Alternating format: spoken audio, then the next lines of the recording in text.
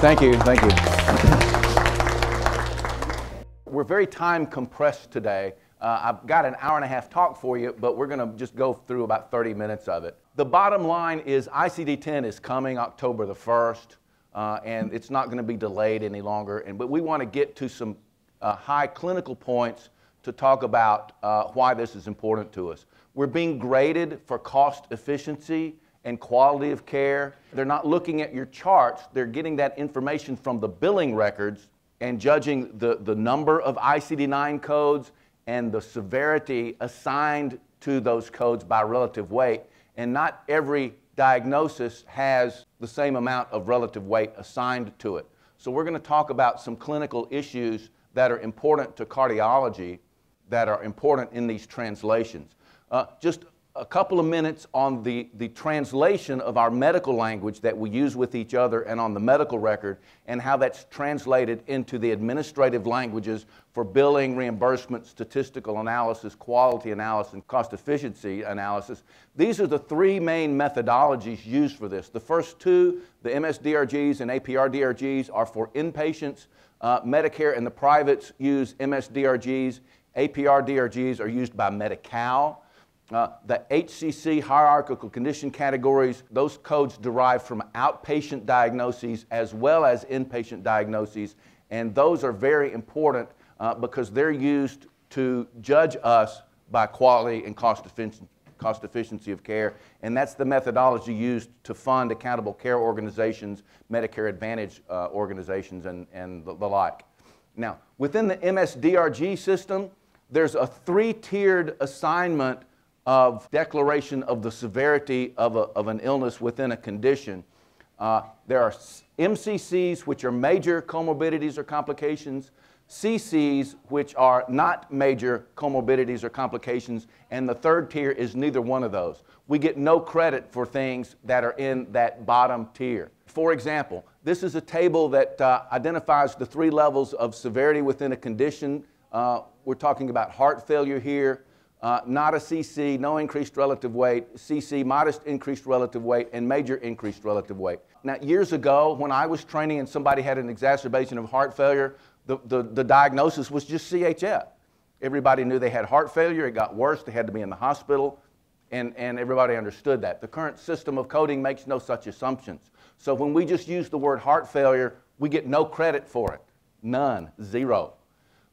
If we add functionality, systolic, diastolic, or combined, we get some increased relative weight, but the coding system says, well, they had heart failure last week, they weren't in the hospital, what's different? Well, what's different is they had an acute exacerbation of systolic, diastolic, or combined heart failure. So to get credit, this is the term that we have to use. When we use the term acute systolic heart failure, the relative weight is much higher. So what the hospital spends to accomplish the care, the amount of money we spend on drugs, the number of days in the hospital, physician care, nursing care, it is what it is.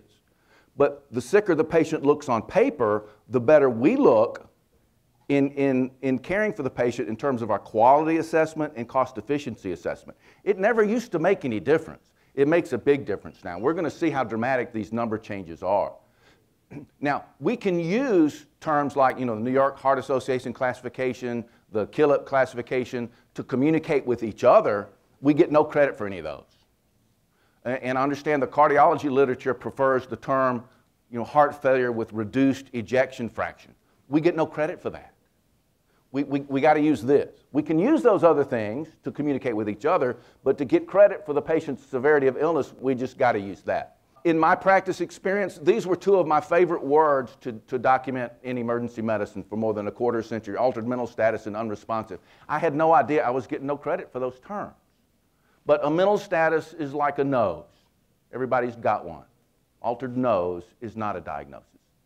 Neither is altered mental status. It gives you no clue what's causing the alteration. But if it's a delirium, if we can categorize it as a delirium or a psychosis, we get increased rate for that. If they have an altered mental status because their sodium is 110, they have a delirium that's due to a metabolic encephalopathy, we get huge relative weight credit for that. This is the HCC methodology. We're going to spend a moment about this. The table looks kind of busy, but this is about one patient, 65-year-old female. She has breast cancer, metastases to bone, she's malnourished and has pressure ulcers. And you'll notice it's based on calendar year codes because the HCC codes expire at the end of every calendar year. They have to be renewed. They did that to create the incentive for somebody, some physician, to see this patient at least once every year. If that does not happen, we just get what's attributed to her baseline demographic, which is a relative weight of 0.3 and change, and you multiply that by the base rate, which is in the neighborhood of $10,000, so we get $3,000 to care for her next year. But when we see her and we categorize all of the things going on with her, then we accumulate these relative weights. The fact that she has breast cancer is 3 times her baseline relative weight. That it has metastases to bone doubles it yet again. The malnourishment has this level of added relative weight. And all of these add up to a total risk adjustment factor when we accumulate everything of almost 6. So we have almost $60,000 to care for her next year. So when she comes into the hospital and has her acute MI and you're dipping your ladle into the bucket for reimbursement, you want to be in this deep bucket over here. Now you notice that history of breast cancer has no relative weight assigned to it at all, and that has to do with the ambiguity of the term history of in our practice. When we use the term history of heart failure, or history of diabetes, or history of hypertension, we're communicating the fact that they have those things now. But the coding system says when they see the term history of, it means, yes, the patient had it, but they do not have it any longer, and we're doing absolutely nothing to treat it. So we need to have caution, particularly when we use electronic health records that have scroll downs under the history of category, history of hypertension, history of diabetes, history of lupus. We may think we're populating a problem list when all we're doing is telling the world they don't have this, they don't have that, they don't have the other thing. So the phrase history of we need to be cautious of. Now, in the HCC system, again, very important because that's the methodology they're using to grade us, they have codes for about 70 different things. There are about 70,000 ICD-10 codes. There are only about 70 HCC codes. Not everything has a code. It gets funneled down very nicely. The things that are short-term, low acuity, that don't have a high likelihood of activity during the course of the year, they might not even have a code. Atherosclerotic heart disease without angina has no HCC code. But if they have any form of angina, there is a code for that. So if we have a patient on long-term nitrate therapy, Nitrodur, Imdur, NitroPaste, why are we doing that? Why do we put somebody on chronic nitrates? One of the reasons is if they have recurring angina and are dropping a lot of sublingual nitros, we put them on a long-acting nitrate to reduce the incidence of angina. We're treating angina. So if they're on chronic nitrates, we're treating angina, even though they're not symptomatic of angina. And that may seem a little counterintuitive, but if I have diabetes and I'm taking glyburide and my blood sugar is normal, my hemoglobin A1C is normal, do I have diabetes? Sure. If I have hypertension and I'm taking an antihypertensive and my blood pressure is normal, my LV size, structure, and function is normal, do I still have hypertension? I do. And if I'm on chronic nitrates because I have breakthrough angina when I don't, we're treating angina. So we want to give ourselves credit for that. And there's a whole list of these. I would invite you to think about when you're looking at the patient's medication list, identify the condition that we're treating with that.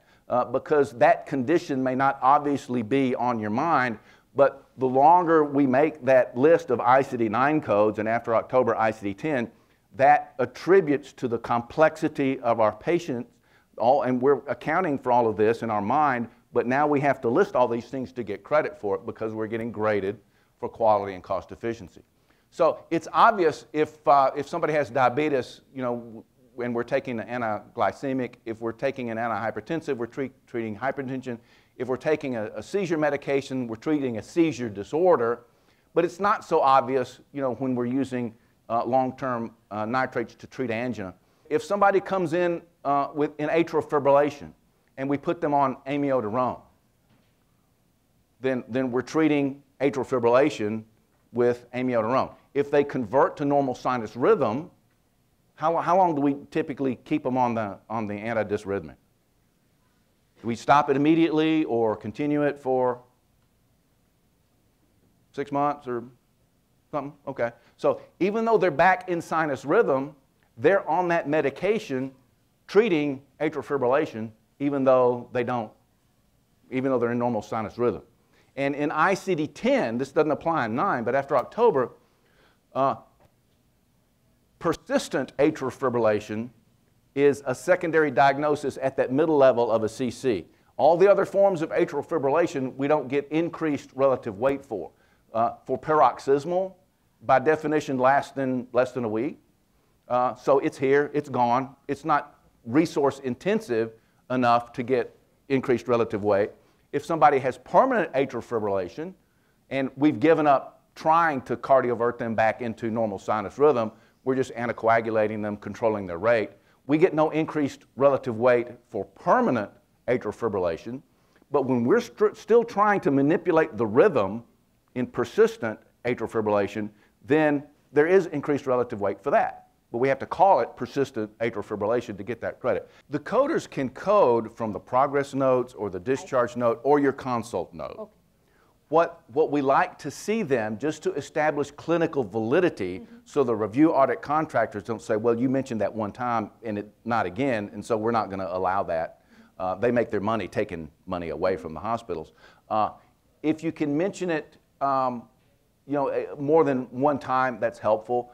Certainly the most important document is the discharge summary, but I understand many times you're the consultant, not the admitter or discharger. So if you could establish a couple of times, if somebody's on a cardiac medication, just note the condition you're treating with that, even though the manifestations of that condition may not be apparent to the casual reviewer or even us, because we're just not tuned to think in that way. We see somebody on Imdur, you don't even think twice. They're not having angina. That's great. That's why they're on the drug. This is applicable in the outpatient setting too, because these HCC codes are diagnoses that, ICD-10 codes that accumulate from both outpatient and the inpatient environment. And in some instances, this is like the umpire calling balls and strikes in baseball. They'll tell you it's not anything until I say what it is, and then that's what it is. We still get to diagnose conditions. It has to be clinically relevant.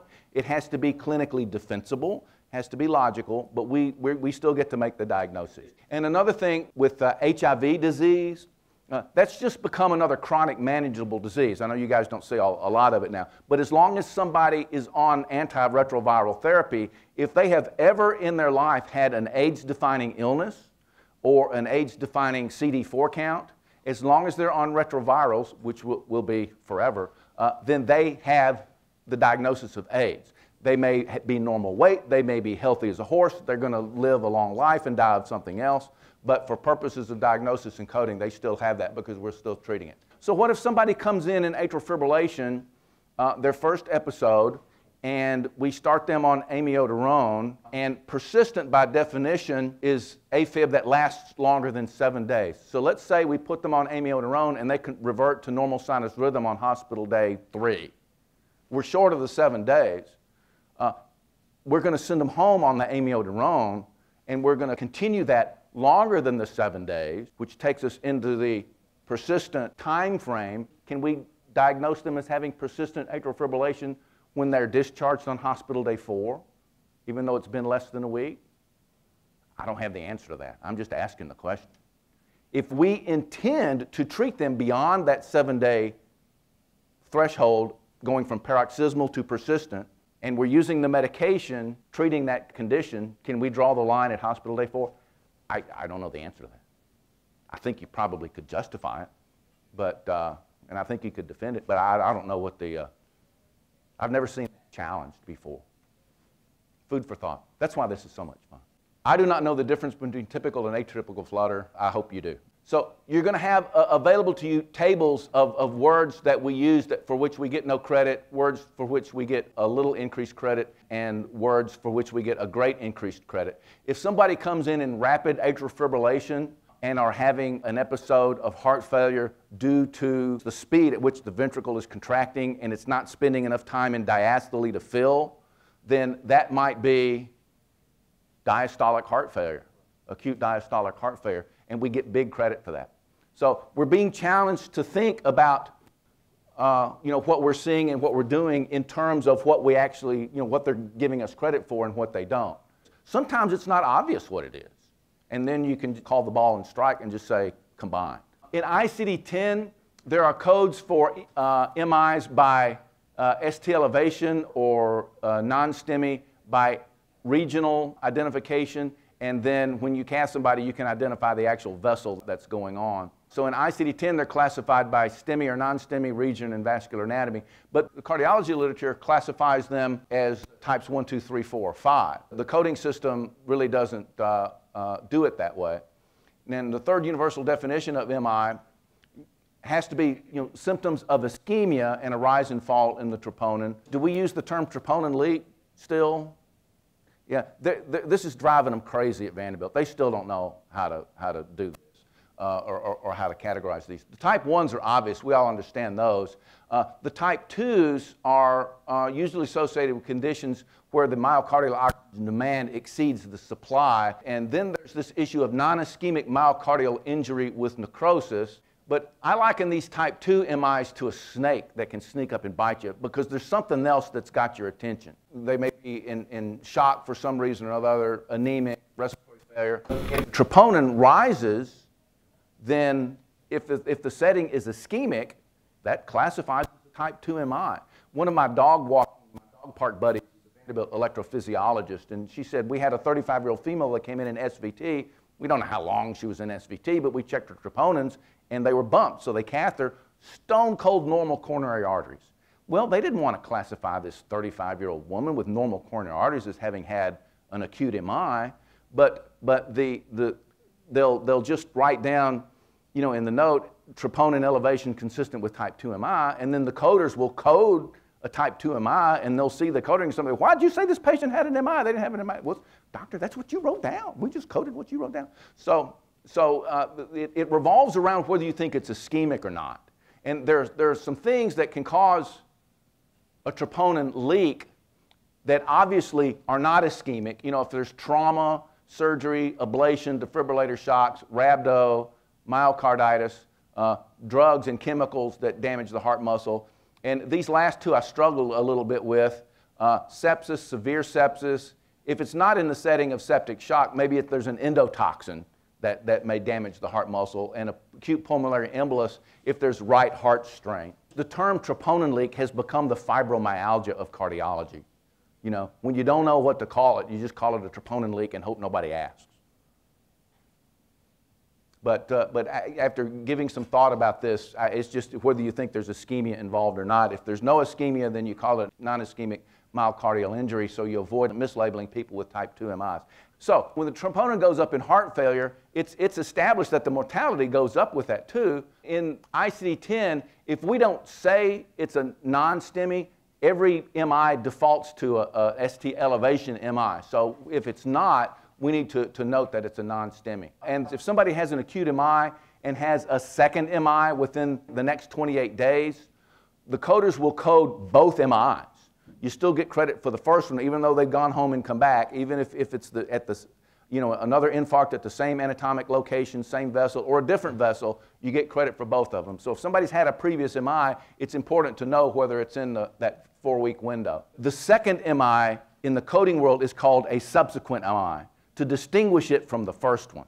They will still code the first one as an acute MI, and then they will code a second MI as a subsequent MI, which increases the relative weight for the package.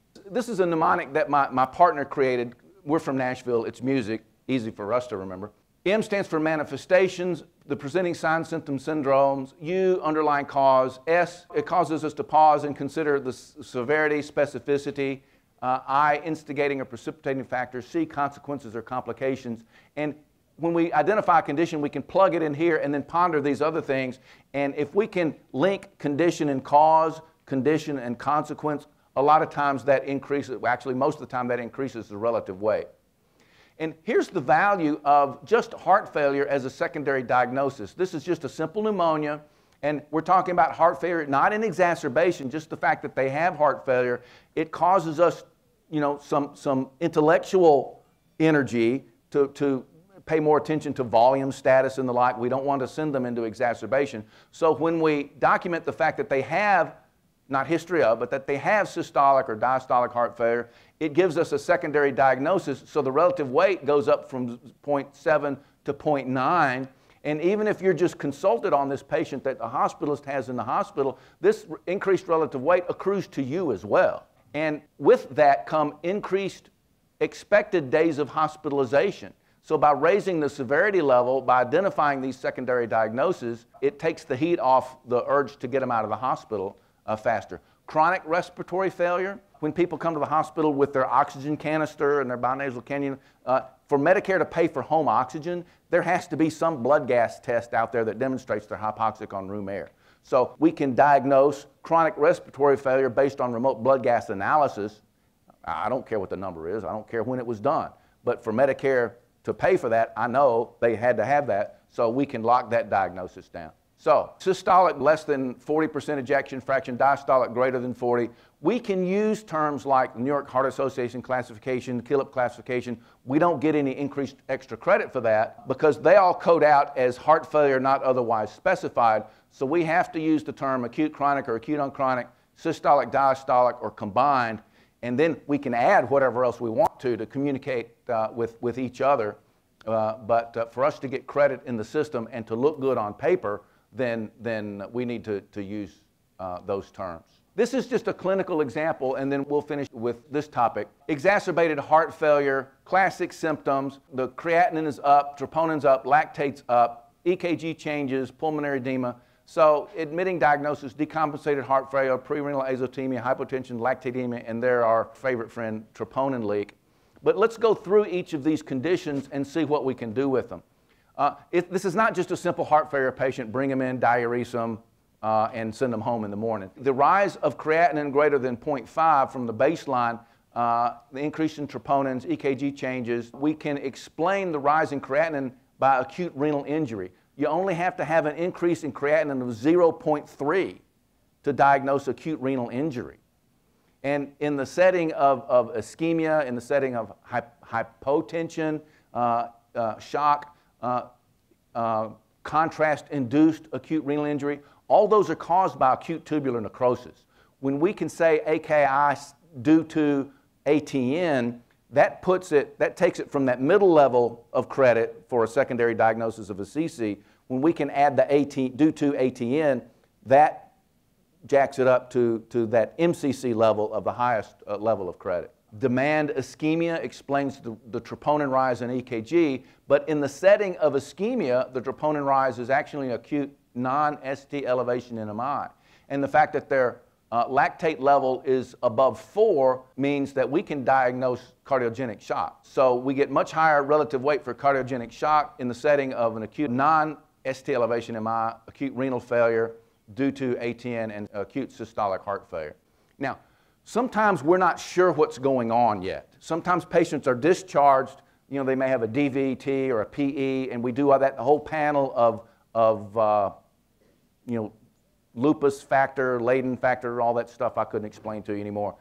And the tests aren't back yet, but there may be a hypercoagulable state still to be ruled out. If we use a qualifying diagnosis, probable, suspected, likely, and declare that at the time of discharge in inpatients, this doesn't help us in the office, doesn't help me in the ER, but for people in inpatient status, we can use qualified diagnoses and the coders can code it as if it were established in fact. So when we put somebody on an anticoagulant for a PE, we're not treating the clot unless we give a thrombolytic. We're treating the hypercoagulable state. And hypercoagulable state is a secondary diagnosis at the level of a CC. Readmission penalties. For the past 3 years, they looked at heart failure, MI, pneumonia. 2 of those 3 are in our neighborhood. This year, they're adding COPD and joint replacements. Now, these are the categories of ICD-10 codes that they take into consideration to review for heart failure readmission penalties. Ignore those. Look at this. If a patient is diagnosed with acute respiratory failure or an acute MI, they are taken out of that bucket for examination for readmission penalties.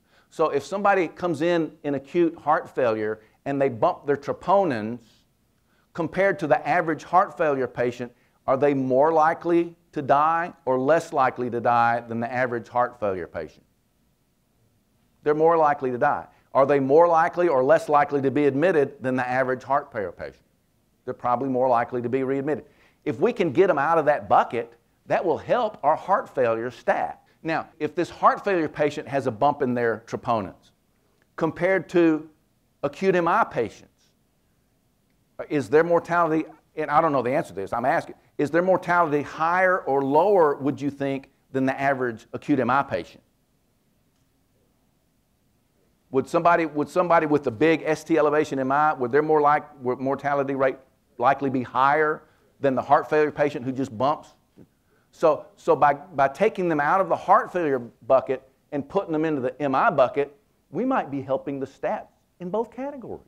If the patient's heart failure is due to a non-ischemic etiology, say a cancer chemotherapeutic agent has given them heart failure, then we may not be able to use this strategy. So it goes back to our discussion of the troponin leaks. The first thing you have to decide is this ischemic or not. Now, let me ask you this, and again, I humbly don't know the answer to the question. Are there instances of heart failure where the heart muscle is weak because of a non-ischemic etiology that would raise the BNP just because of the heart muscle strain? And I asked that. I practiced at the Army Hospital at Fort Campbell, taking care of the 101st Airborne, and they'd go out with 60 pounds on their back and march 15 miles, and we'd see all sorts of, their CKs would be through the roof, and we'd have to admit them to hydrate them so they didn't clog up their kidneys. So I know that muscle strain can leak out all sorts of stuff. So if the heart muscle is strained, that may be a reason for a troponin leak that's not ischemic. There's a cascade, a domino effect of other things that when we declare a non-ST elevation MI, there are things that are expected to happen, like the aspirin and the beta blocker and the ACE inhibitors and all that sort of. So it's not an easy, let's do this every time. There are a lot of things to consider. But when we can do it logically and legitimately with all those things in consideration, the hospital's no longer at risk for the heart failure readmission or mortality penalties, and we as physicians get that increased relative weight from the higher weighted diagnosis. These are some Southern California hospitals, the names of whom have been concealed to protect the innocent. Observed versus expected heart failure mortality. This hospital's observed mortality is much less than their expected. This hospital's observed mortality is higher than their expected. I don't know if you can judge the quality of care here either way. It may have more to do with what category they put their patients in. In ICD-10, there are codes for documenting noncompliance. Now, you have always been able to protect yourself medical legally by documenting in the record noncompliance, but in ICD-9, there's no code for that. So you have to wait until the litigation, to say, well, I wrote this down right here. The world had no way of knowing that. Statistical analysis. Now in ICD-10, they will. So they will be able to take the cohort of patients, all of whom are non-compliant, and compare them to the patients that are compliant to see, oh, wouldn't it be interesting to know that there wasn't any difference in mortality? And all of these statistical analyses are risk adjusted. We don't get penalized for every readmission. We get penalized for an excessive rate of readmission compared to other hospitals and compared to other patients that are as sick as ours. So if our patients are this sick, and on paper they look this sick, we're going to get compared to other patients that are this sick. But the doctors that figure this out first are the ones that are going to look the best, because they'll have all of this stuff written down. Their patients, their documentation will actually reflect the true complexity of their patient's severity of illness, and then their readmissions and mortality will be compared to other patients. If we document morbid obesity, we're going to get compared to other patients that are morbidly obese. It's all graded on a curve. When every time you say here's or read something that's risk-adjusted analysis, it's just graded on a curve. We're comparing apples to apples, not apples to Krispy Kreme donuts. Wish I hadn't mentioned that. I love Krispy Kreme donuts. Thank you. I greatly appreciate your time, and we're gonna get through this. We're gonna not just survive but thrive.